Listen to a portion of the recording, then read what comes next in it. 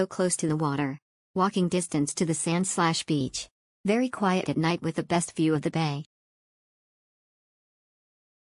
Exceptional, excellent place and lovely location. Short stay, but we love the place. Great location with boats and kayaks available. Pool has a waterfall and was heated with a tiki bar. One elevator was out of service. Great retreat, really great job under the COVID circumstances. Very nice staff too. Loved our balcony, pristine clean soft sheets. Comfy bed. And I know this may be petty, but in the bathroom the paint job on the bathroom door had drips and runs and splash up on the handle of the door. It wasn't horrible at all, but it is what you would expect to see in a cheap motel. Everything else in the room really was perfect and clean and upscale, so that stood out to me. When you're sitting there you notice these things in front of you. There for the World Sailing Conference, I would recommend it to a friend sort of. Negative points. 1.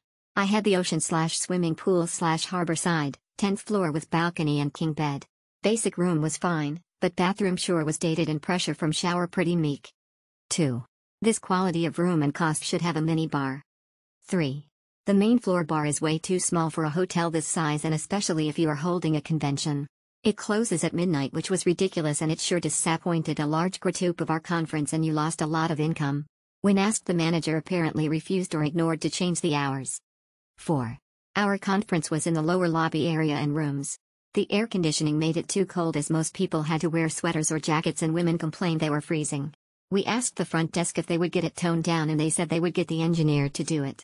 They never did, even when mentioned again or several times.